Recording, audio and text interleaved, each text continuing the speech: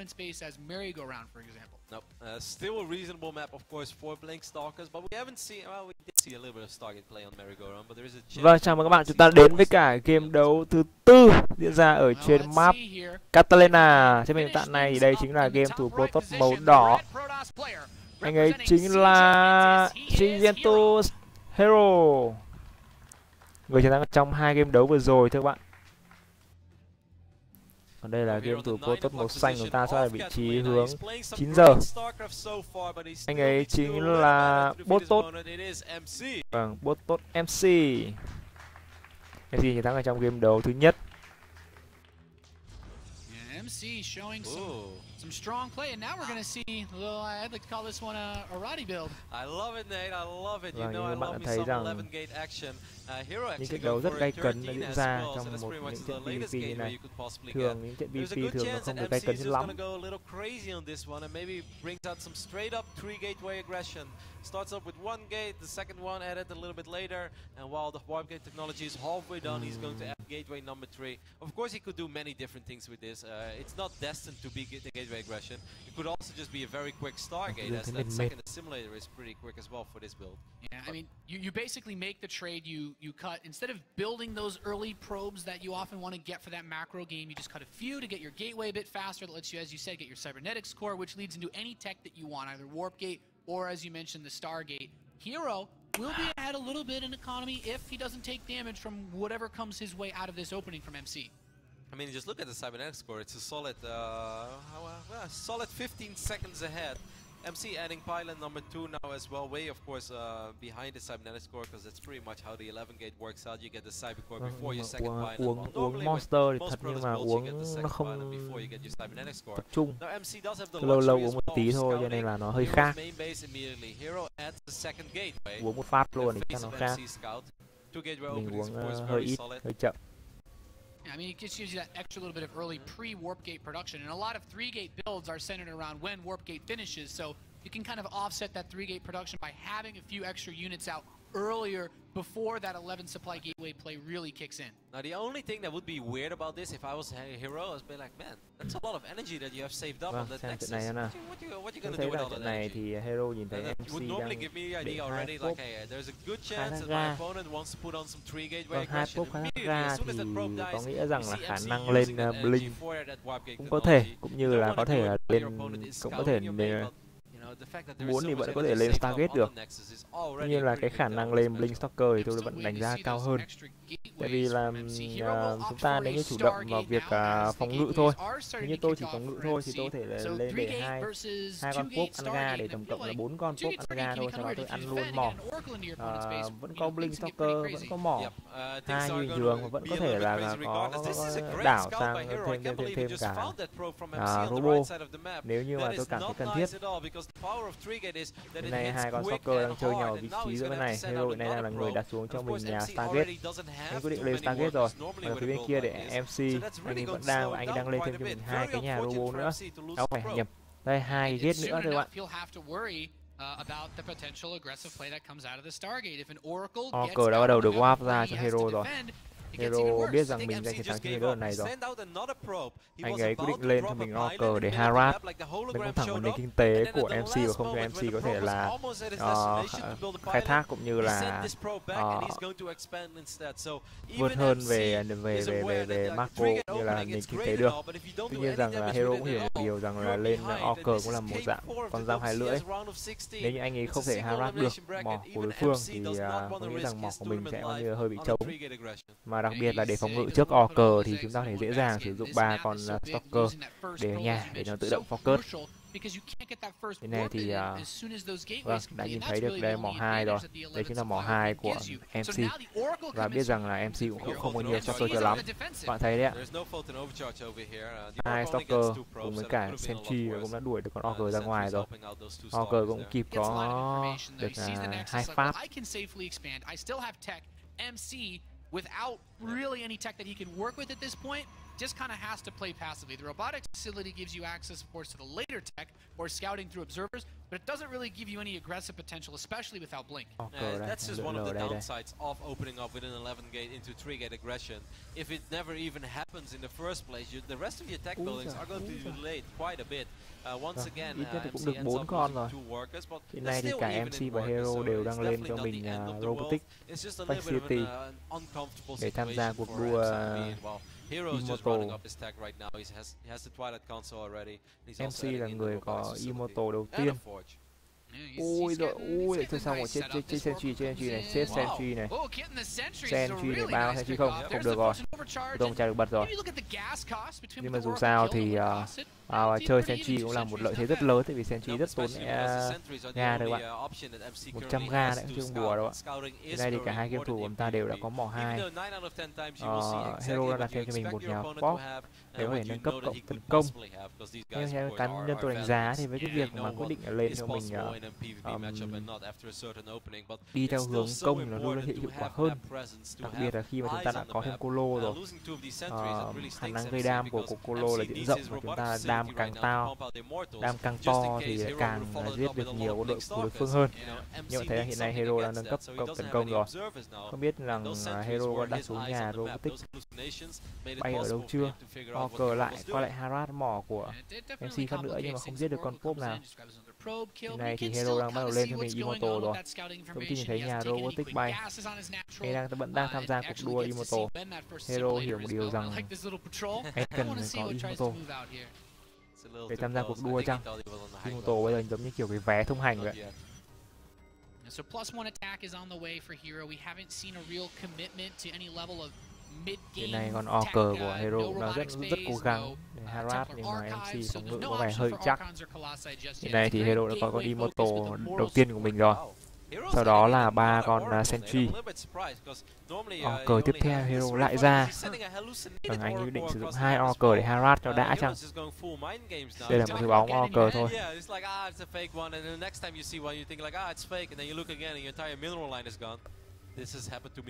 Ui giời, hai bên nhìn thấy nhau, còn hai con bóng nhìn thấy nhau.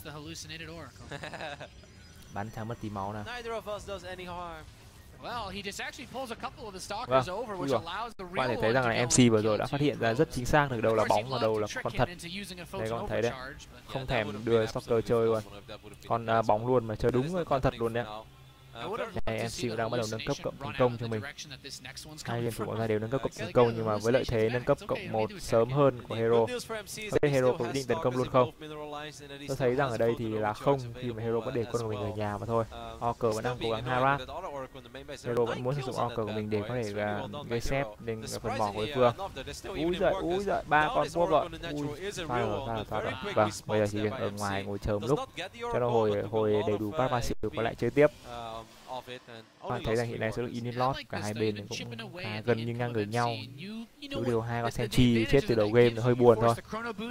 Từ đấy đã, hiện nay thì để bóng phun đích đang lượn lờ xung quanh xem. Tôi thể thấy rằng hiện nay hai bên game thủ chúng ta đều đang lên cho mình nhà Templakai. Templakai có thể lên A Trông. Diệt chặt ai trông đang bắt đầu được định hình rồi. Lợi thế về Imoto cũng đã không phát huy hiệu quả, cho nên là họ quyết định để chuyển hướng đi thôi. Đang nhìn thấy rằng úi giời, bị mách rồi. Templakai đây rồi. herO is busting out an MC build basically. Yeah, I mean herO has with charge and +2 on the way and the amount of gas he has banked up, he can produce quite a few Archons at once. The third base makes it look like you don't want to attack, but it's still the kind of setup đây là mỏ 3 của herO. Mặc dù là có mỏ 2 muộn hơn, especially with the war prism, this really gives us the idea that herO wants to be aggressive here. This Phoenix Scout is extremely important for herO because he spots the war prism as well. He spots this army marching across the map. Diệt chặt ai trông chính là cái build, chính là cái cặp đôi counter lại diệt chặt Imoto hiệu quả nhất. sử dụng mọi người thấy đấy, số lượng Imoto đang là hoàn toàn 4 con cho MC. Trong khi đó thì herO chỉ có 3 con thôi. Hiện nay thì xét về upgrade thì cả hai bên đang ngang bằng nhau, nhưng mà chỉ một ít giây nữa thôi thì nâng cấp cộng 2 tấn công màn hình xong sẽ có lợi hơn cho herO hoàn toàn. Lúc đó anh ấy dã đưa quân ra dã con nào thì con đấy chắc là cũng chỉ có nằm im mà chờ chết thôi. But now in the end, he did decide to go back to pro production and go up to 3 bases. Này thì đây là phát drop Harak của herO. Này nhà đô tích bay để đặt xuống cho herO rồi. Anh ấy quyết định lên cho mình Polo rồi. Bạn nhìn thấy Orker lại bị bắt, tuy nhiên Orker đã có kịp có 3 con cốp cho mình rồi. Tôi thể nhìn thấy, vâng, đây các bạn nhìn thấy đây, 19 con cốp đã nằm xuống rồi. MC hiện nay có vẻ hơi bị bất lợi. Thì đây là một pha drop 2 con Imoto đi. Anh ấy muốn đưa Imoto đi đâu đây? MC has not been able to be aggressive since the moment he lost that probe early on, pretty much. That was the only time in this game that he was aggressive. And ever since then, he's just been defending. And that is not a comfortable feeling at all in this matchup. Even though we have access to all the numbers, herO đang có mặt ở rất gần vị trí mỏ của MC. Với lợi thế ăn mỏ 3 sớm nên là hiện nay herO đang rất là cứng. MC vừa có một pha drop thẳng vào vị trí bên bay bằng Imoto. Vâng, hai bên đang chơi nhau đây. Hiện nay quân đội của herO đã recall về nhà rồi. Vâng, quả này mất qua Vision rồi, mất luôn 2 con Imoto là hơi bất lợi luôn. Thôi xong rồi. Quá bất lợi rồi thưa bạn. Quá bất lợi rồi. Có thể thấy rằng hiện nay thì herO với lợi thế còn nguyên số lượng Imoto cho mình. Anh ấy đang và cũng như là với nền kinh tế mạnh mẽ khi mà anh ấy ăn mỏ 3 sớm hơn. herO bây giờ nếu đưa quân đi sẽ rất là nguy hiểm. herO đang có 3 Imoto, xong rồi lại còn có thêm cả Polo nữa. Chưa kể còn có thêm sắp sửa có thêm cả nâng cấp cộng sẽ là người có nâng cấp cộng 3 tấn công sớm hơn. Đây, quân đội cả hai bên này thưa bạn. Này MC lên Colo rất là muộn. Với cái việc mà có hai con Colo trong quân đội của mình cũng như là có thêm nâng cấp cộng 3 tấn công thì herO sẽ là người có lợi thực sự trong combat. Nếu như mà không thể nào tìm ra được một cái vị trí phòng ngự tốt thì MC sẽ để thua hoàn toàn trong combat trực diện đối với cả herO. Lúc đấy thì thực sự là thảm họa. Số lượng Colo ngang nhau, số lượng Achong cũng ngang nhau, nhưng mà chỉ cần chênh lệch về Colo thôi thì đó là câu chuyện khác rồi. Cái này herO chính là người chủ động tấn công. Anh ấy đưa pop lên đặt pylon, sau đó là chuẩn bị chờ cho nâng cấp cộng 3 tấn công hoàn thành xong. Cũng như là nâng cấp tầm bắn xa cho Colo hoàn thành xong thì anh ấy sẽ kết thúc trận đấu lần này. Thì nay thì tất cả mọi thứ đều đang nghiêng về phía herO rồi. Anh ấy đang chờ cho thời cơ nó chín thôi. Nâng cấp tầm bắn xa xong này, nâng cấp cộng 3 tấn công xong này, anh ấy sẽ có khả năng rất lớn anh ấy sẽ chỉ aimu thôi thưa bạn, bấm phím A rồi click để nó làm nốt mọi việc cần phải làm. Cái này thì nâng cấp đã hoàn thành xong rồi. Vâng, và luôn không, quân đội của MC chia quân ra khá tốt, thao áp rồi. Quân đội của herO bị kẹt ở vị trí này. Hiện nay quân đội của anh ấy đang co cụm vào. Vâng, một pha counter attack rồi. Hiện nay sau đây chúng ta nhìn thấy rằng quân đội của MC rút về vị trí phía sau một chút. Thì hiện nay quân đội của herO có vẻ hơi co cụm rồi. Bao là counter vị trí bên trong này. Vâng, pylon ở đây lúc nào đây? Qua với tận 6 con Zilot thẳng vào phía bên trong bên bay. Khỏi bên bay, đây là mỏ 2. Này quân đội của MC phải đưa trở về để có thể là phòng ngự rồi. Vâng, các bạn nhìn thấy đây, quân đội của ngay lập tức herO quyết định là đưa quân ra để phá luôn mỏ 3 luôn. Zilot đã xử lý xong cái canon, bây giờ bắt đầu chém đến lượt Pop cũng như là Zilot ở đây. Đây thì dù sao thì MC cũng đã có thêm Colo cho mình rồi, phải dễ dàng phòng ngự mấy con Zilot ghẻ vừa rồi. Hai bên lại bắt đầu kèn cựa nhau ở vị trí bên ngoài này, đây bên ngoài mỏ thứ 2 cũng như là mỏ thứ 3. Và hai bên, vâng, MC này đang chia quân khá tốt rồi. Nếu như nhưng bây giờ time warp, vâng time warp rồi, nhưng time warp đúng cái vị trí mà mấy con Colo đứng im, nó không cần phải làm gì cả. Trong này là hai bên đang dàn quân với nhau. Imoto đang target thẳng vào con nào kia, hình như tôi nhìn không nhầm đấy, có là target vào con Imoto của nhau. Vâng, Imoto của game thủ herO quá khỏe. Tuy nhiên là vấn đề nằm ở chỗ là Colo đang có một lợi thế. Quân đội của MC cứ warp ra phát là ra tận chiến trường luôn. Trong đó herO lại để balon mình ở vị trí phía sau khá xa. Hiện nay thì herO những người bất lợi hơn hoàn toàn khi bị xử lý hết tất cả Imoto cũng như ai trông. Mặc dù lúc nãy anh ý đang có lợi thế hơn hoàn toàn cho combat, nhưng pha vừa rồi vâng anh ý qua quân có vẻ hơi bị tệ. Hiện nay chúng bạn thấy rằng số lượng Colo thì hai bên vẫn là bằng nhau, vẫn là 4 con Colo thôi. Nhưng mà thực sự là cái combat vừa rồi herO thực sự chia quân không hề đẹp. Lúc nào MC cũng trong tình trạng chia quân ra làm hai nhóm, mà khi ốp vào là chỉ có mà bao vây hết đối phương thôi. Đây đang có một pha counter attack ở vị trí góc bên này. Vâng, đây chính là mỏ thứ 3, mỏ thứ không phải mỏ 3, đây là mỏ thứ tư của herO. Vâng, đã bị cancel. Giờ là thời điểm Colo, Giọt và của herO đưa ra để đảm bảo là cái mỏ thứ tư này nó không có vấn đề gì cả. Tuy nhiên ở phía bên MC anh ấy vẫn chưa ăn mỏ.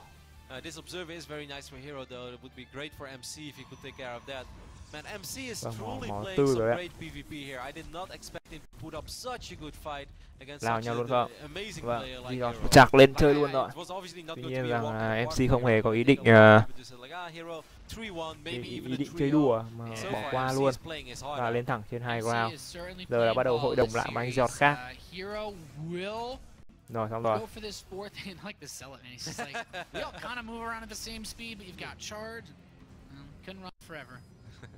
Cái này số lượng Colo là khoảng tầm 6 con cho MC.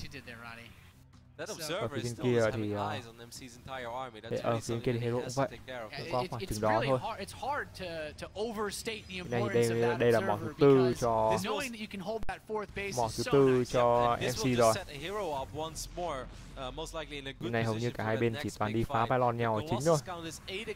Tại bên này rất cẩn thận, bạn không có bên nào có ý định đánh liều mạng cả. Bởi vì đây là game đấu sẽ là game đấu cuối cùng của herO nếu như anh ấy giành chiến thắng trong trận đấu lần này. MC chỉ có mỗi cơ hội đó chính là thắng trong game đấu lần này mà thôi. Nếu không anh ấy sẽ phải tham gia đội cầm vé. Tất nhiên đây không phải là đội cầm vé đi tiếp rồi, đây là đội cầm vé đi về. WCS này thì đã quân của MC phải đuổi đến cùng. Tốt nhất là không nên làm thế. Và hiện nay thì quân đội của herO chiến vị trên high ground. Anh ấy sẽ tấn công thẳng và anh quyết định tấn công rồi. Anh ấy đang có ý định tấn công vào vị trí mỏ mới của MC. Vâng, lao nhau rồi. Quân đội của herO đứng ở vị trí phía trên high ground. Vâng, quá tốt luôn. Bây giờ tất cả Colo của anh ấy ta thẳng vào Colo của đối phương luôn. Này đàn A trông đang xịt nhau, nhưng mà vấn đề nằm ở chỗ là vâng không ổn rồi. Giọt đâu rồi? Bây giờ Giọt đang bắt đầu warp rồi. Giọt đã đầu lên nơi tất cả A trông của game của MC đều đã bung bét hoàn toàn rồi. Bây giờ chỉ còn mỗi Colo thôi ở đây mà thôi. Vâng, lan luôn sợ gì? Chỉ có mỗi Colo sợ gì thưa bạn? Đúng rồi, lên luôn như vậy, đúng rồi. Giọt hiện nay đã bắt đầu ra rồi. Thêm Giọt của MC được đẩy lên vị trí phía trên này, nhưng mà có vẻ kịp không đây? Không ổn rồi. MC mới là người thắng trong trận đấu này thưa bạn. Khi mà WCS thì cũng đã phải bỏ thôi. Và quân đội của MC thực sự phòng ngự quá cẩn thận. Phải nói rằng MC micro cho pha tấn công vừa rồi rất tốt. Ô không được rồi. Anh ấy đang dồn quân đội của đối phương vào vị trí phía trong góc. Chúng ta nhìn thấy rằng có một con Imoto Giọt đã lao ra nơi rồi. Vâng, micro có những con Colo rơi ở vị trí phía sau một chút. Và Imoto bắn quá giáp thưa bạn. Vâng, 60 đam nó bắn một phát coi như Imoto cục thôi. Các bạn thấy rằng hiện nay thì herO có vẻ là đang rất nóng lòng. Anh ấy đã quyết định là đặt xuống cho mình cái nâng cấp cộng 2 giáp cũng như là thêm cả nhà Dark Strike để có thể lên DT phá phách rồi. Dark Strike sắp sửa hoàn thành xong rồi. Mục tiêu của herO bây giờ cần vừa phải phá được kinh tế của đối phương cũng như là vừa phải có sự đột biến trong combat bằng việc sử dụng DT. Và nếu như bây giờ không có observer sẽ rất khó khăn cho MC khi mà DT mà ta target được vào Colo thì chết rất nhanh. Tôi nhìn thấy rằng là hiện nay MC cũng đang có cho mình một con WCS đây rồi. Không phải đây là một con observer mới đúng. Này có vẻ quân đội của MC bị tấn công thẳng vào vị trí mỏ thứ 3 của herO Trang. Vâng, đang bắt đầu target vào cái pylon này rồi.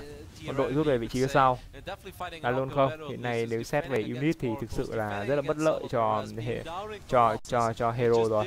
MC đang rút lên vị trí phía trên. Vâng, anh ấy đang tấn công vào luôn không? Đúng rồi, tấn công vào luôn thôi. Nhưng mà vẫn phải cẩn thận ở vị trí phía sau. Sườn là rất nguy hiểm, bị đối phương móc lốp và coi như là xong. Vâng, lao rồi, DT đang ở đây. Tôi thấy những con DT đang lao lên rồi, tuy nhiên Observer vẫn nhìn thấy nó đâu ở đây rồi. Observer của MC đang có mặt ở đây rồi. DT đã nằm xuống hoàn toàn rồi. Bây giờ sau đây Zilot cùng với ai trông đã áp sát vị trí của Colo rồi. Quân đội của MC cứ thêm lao lên thôi. Nên Colo của đối phương đang đứng thêm một hàng dọc rất khó để có thể tấn công được quân đội của mình. Quân đội của MC quyết định lao lên rồi, lao lên rồi.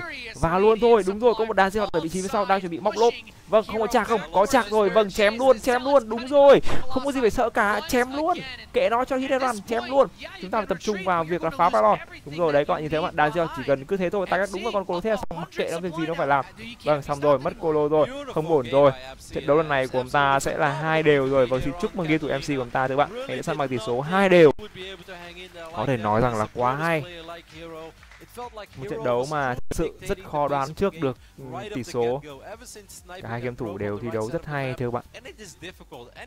Luôn luôn là những lợi thế và luôn luôn là những sai lầm tạo cơ hội cho đối phương.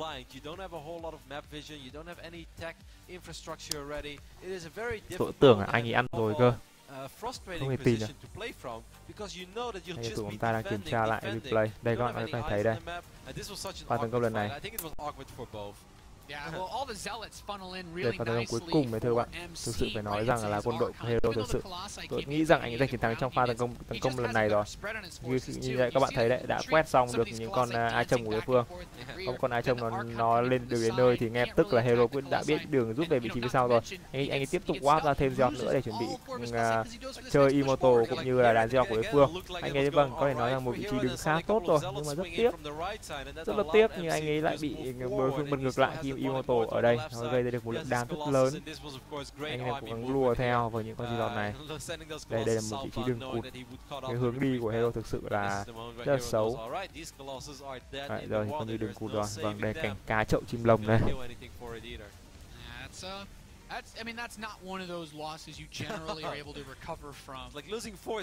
Giờ chuẩn bị đến với cả game đấu tiếp theo rồi thưa bạn. Game đấu thứ 5 của chúng ta, game đấu cuối cùng của cặp đấu thứ 3 lần này được diễn ra trên map Deathwing, một cái map với 49 xuất phát. Và ngay bây giờ chúng ta cùng nghỉ ngơi ít phút trước khi đến với cả game đấu tiếp theo.